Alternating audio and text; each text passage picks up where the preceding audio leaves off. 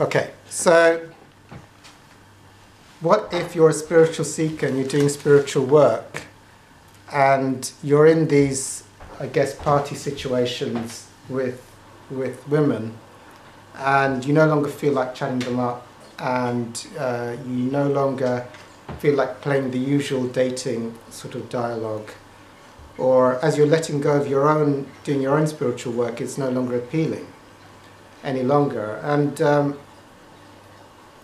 that can happen, and that can bring up also fear. Am I going to become like living on a rock with no relationships or something? That can bring up some kind of fear as well. For me, there's a few things I would say. If you're doing a lot of spiritual work, especially things like the observer, where you're going to that which is observing your thoughts and letting go of your personality and your identity, then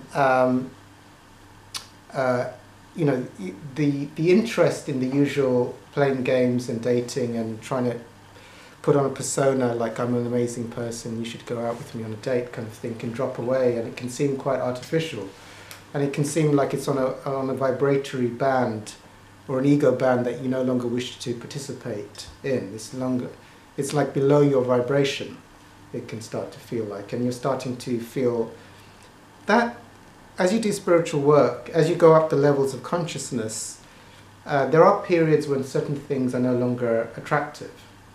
Probably attractive is the wrong word, no longer appealing. And I would say that's okay as well for periods of time. With doing spiritual work, there's always a deeper layer you can go to. So if it's there for a while, I mean, for me it's like, I like doing the observer. So it's like, if let's say I'm going to the observer, oh, that girl's pretty. Well, let me go to the observer within me, the witnesser within me that's finding that girl attractive. And then I'm in the witnesser of my thoughts and the impulse, the desire, the craving for the girl. Go to the observer of that, and then I'm in the witnessing, detached witnesser of that. And suddenly the detached witnesser isn't attracted. And actually to play the game with the girl is no longer appealing. So it's like fine. And if you keep doing that, you will lose the need or the cravingness or the need to think. And it'll also feel a little bit out of sync to start to play the game that people play at that level of consciousness. I would say that's okay. If you, but usually, if you keep going through to the observer of that, then a few things can happen. Usually, sometimes it's good to go to spiritual groups and have a spiritual mentor, because sometimes you can go into states which are a bit like what I'd call frozen states, or what I call numb states, where you no longer have the desire for women or dating or chatting up a girl, and you go, it's just not there. I've been doing my spiritual work, I'm going to the observer, I've been like, or the Course in Miracles, like this woman is as meaningless as the plant, which is a meaningless. I've done that as well, like if I get an attraction to a woman, then I can have a picture of the woman, and then look at the picture of the woman and say, this is as meaningless as the cup of tea, which is as meaningless as the lamp, which is as meaningless as the plant. And if you keep doing that every day, very soon you can't think of the person. They lose their glamorous, special sort of shininess, starts to dissolve. And it's like, I'm not going to obsess about a plant for the day, or be worried that this plant doesn't like me. It's not important.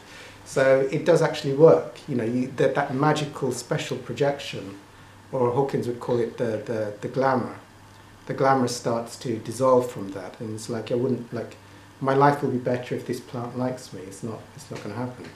So that gets stripped away. Or if you keep going to the observer, it gets stripped away. But if you've got someone more advanced than you, then, or you go to a group, some people will detect that you're not there yet. It's not that you still have, it's more like you're in a state where you're numb, or you're numb, frozen, or you still got more to go before you're sort of alive. Like when everyone's had those wonderful spiritual states, there's a wonderful aliveness and presence to life, and there's a joy to life, and it's not necessarily a detachment. So when I do the observer, in the beginning, I might go into a place which might feel a bit detached.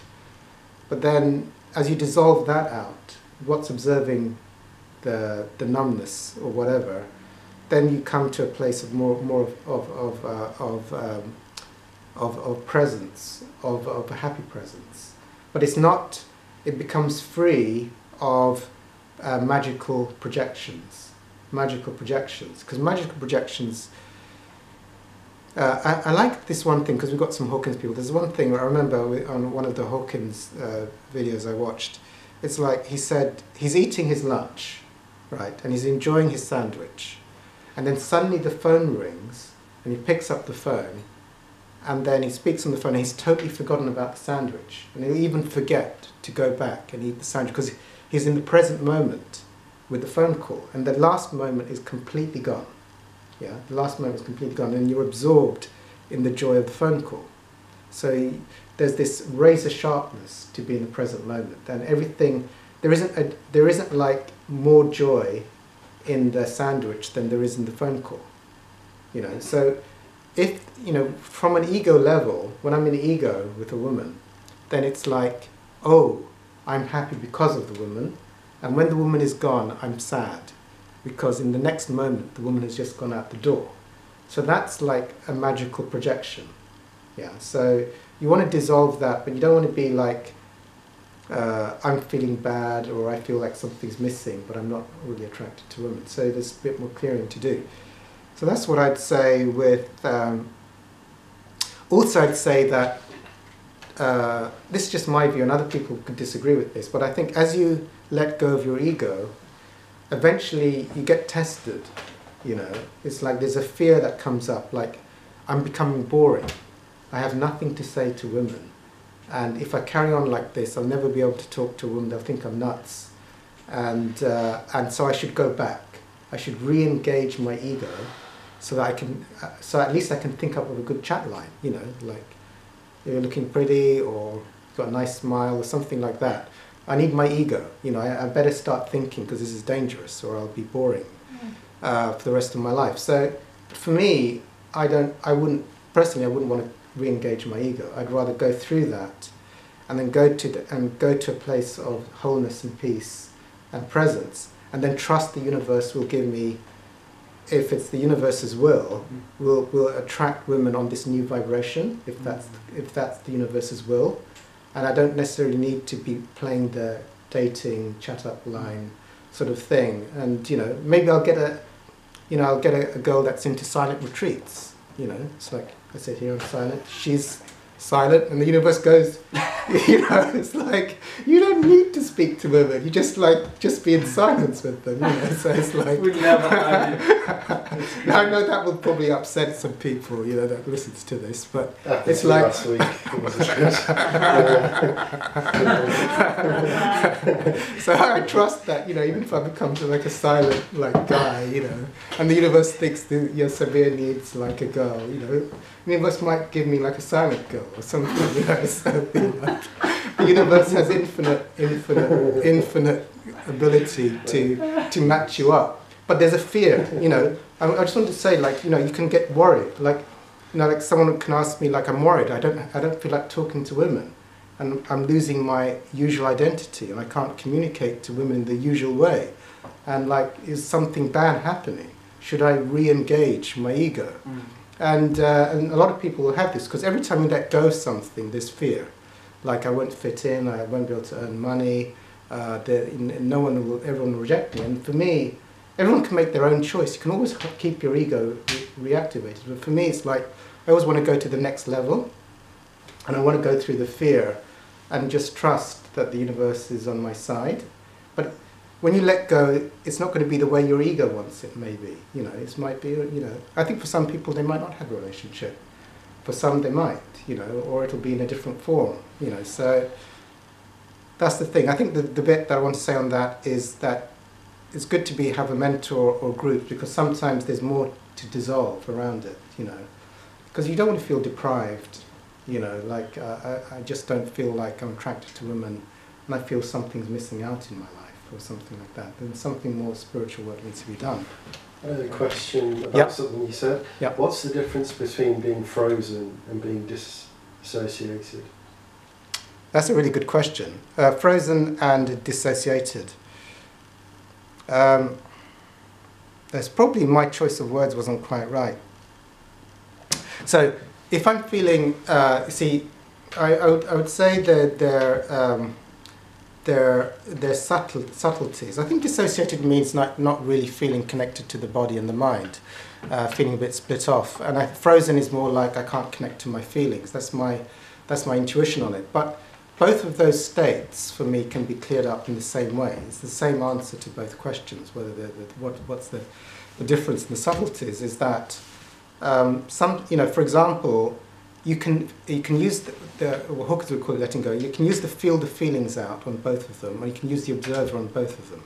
So let's say I'm feeling dissociated or I'm feeling frozen. So how am I experiencing frozenness or dissociation? So let me let go of my mentalization and labeling of this state and just allow it to be. So allow the frozenness just to be without going into labeling or putting a story onto it, and just let it start to evaporate. Let the frozenness, or don't label the dissociated state, and just be with it 100%, welcome it, and don't distract, and keep being with it, and then they'll start to dissolve into nothingness. And once they've completely dissolved, then you're through the frozen or the dissociated states. The same thing would go with the observer. Let's say I'm feeling dissociated or frozen. Well, what's observing frozenness, or what's observing the dissociated state? What witnesses a frozen state arising and disappearing? What witnesses dissociated states and non-dissociated states? Is the observer of a dissociated and non-dissociated state dissociated? The observer is not dissociated, and the observer is not frozen.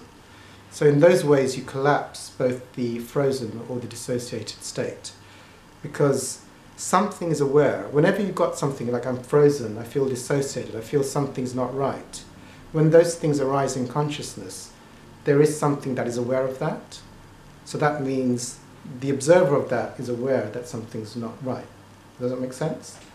Or if something's not right, then you can just allow it to be without labeling it or making a story or entering into thought about it, and just let it be until it dissolves away, until things feel that they're now authentic.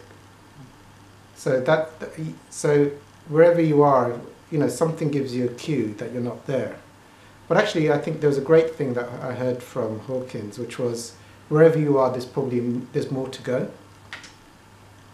Having had a white light spiritual experience, if you're still here in a body and thinking and running around in contrast, there's still more to go, because that's from my own experience. Because in some of my highest experiences, there was no world, there was no this or that, there was no shadow. It was like infinite light, love and power, and the world didn't exist. So, okay, yeah, that's a great question.